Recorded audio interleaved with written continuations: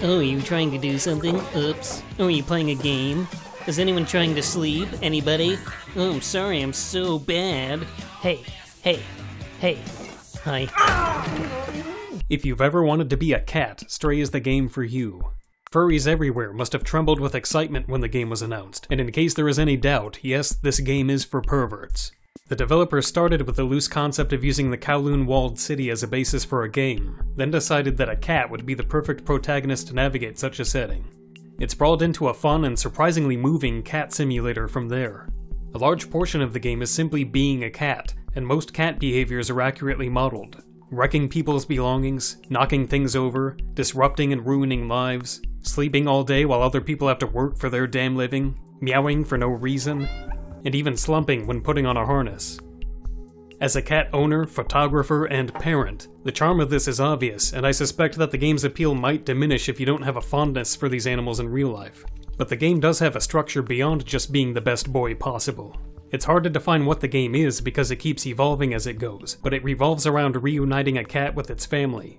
In the beginning, a string of simple objectives leads the player around the city, doing things like delivering ponchos or spilling paint in order to get to the next step. There's room to explore, but the progression is mostly linear, with characters directly explaining where to go or even walking you there. This is fine because the game isn't a Metroidvania. It's more about solving problems using simple logic, and the environmental puzzles often have a Half-Life quality to them. You have to find and then position objects just so to reach a vent, or disrupt one thing to get access to another, and it's all done with movements a cat could plausibly make. There's not much in the way of powers or upgrades. You have a robot helper who does some occasional hacking, but he mostly functions like Navi and gives advice. The main enemies are head crabs. They're just head crabs, and your challenge is simply to avoid them. They first appear in linear escape sequences that force you to make split-second decisions and dash for your life. Or like you just used the litter box. Or like you're just bored. Sometimes the rush is preceded by a vantage point that allows you to plan your path beforehand, and the decisions you make in those early moments will determine whether the whole run is successful or not. It is possible to die in these sequences, and for some reason it's 1,000 times more disturbing than when your protagonist is a human. Because it's a cat. Later, the game does provide a weapon for exploding the crabs, but it has a very short fuse before it overloads and leaves you temporarily defenseless. It can be challenging to time it carefully enough to hit every crab, and using it can inadvertently release more of them from nearby eggs, so the tension is still high. One might expect this weapon to become a core mechanic in the game and that there would be collectible expansions to make it last longer, but no. A chapter later, the game has reshuffled itself again and everything revolves around stealth. Colonel, I've infiltrated the base. I'm gonna take a nap. It's hard to get bored when a game keeps morphing like this, and it left me satisfied even though the length was barely 5 hours. I had similar thoughts about Moon Dawn, and I appreciate that these indie developers don't seem to feel the need to pad their games out the way big studios often do. Stray was made by a new team who were crafting cat gameplay that there isn't exactly a known template for, and they were very successful in pulling that off. The tutorial establishes almost everything you need to know quickly, and for a world so dense with detail, the visual design makes it pretty clear what you can and can't jump on. Your attention is drawn to platforms by neon lights or air conditioner units with streamers on them, while unreachable objects are covered in spikes. There is a problem with the camera when platforming in the city, with the cat's low perspective and the tight alleyways leading to some very awkward angles and cramped views. I don't usually get motion sickness, but cranking the camera around these spaces made me dizzy. Some segments use a fixed camera to provide a clearer view, and I think the game would have benefited from more hands-on camera work like that. There's also no map, which can make it hard to return to certain characters to finish tasks. The slum streets can be samey, and it's hard to build a mental map when almost all of them are so uniformly tight.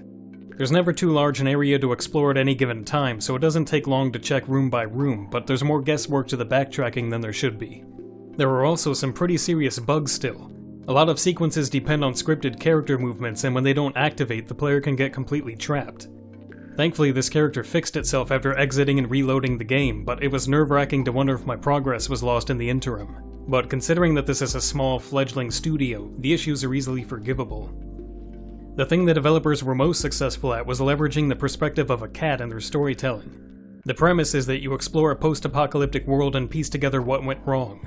It's not exactly a novel idea, and in fact it might be the most standard type of story a modern game could have, but the alienation that comes from the cat perspective makes this one unique.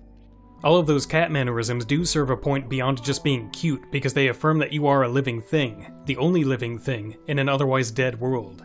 And this may sound melodramatic, but roaming this wasteland in such a vulnerable form makes you feel how precious the life of your character is, and life in general by extension, which is a sentiment the robot NPCs come to express. Everyone just wants this cat to make it. It's a very simple story with minimal dialogue, but it works mostly because of how effectively the team was able to insert your soul into this feline body. Stray is a small game, not likely to win Game of the Year, but I loved it. Maybe this is just the cat parasites in my brain talking, but if you have cats, like cats, or are cats, you'll probably love it too. My biggest gripe is that the protagonist, while good, is not the best boy, so I fixed this by uploading my son into the databanks. I think we can all agree that this is better. Having a parasite is better. You should buy your cat whatever they want. Only the fancy food. Make your house out of cardboard. Put bird feeder inside. More box on floor.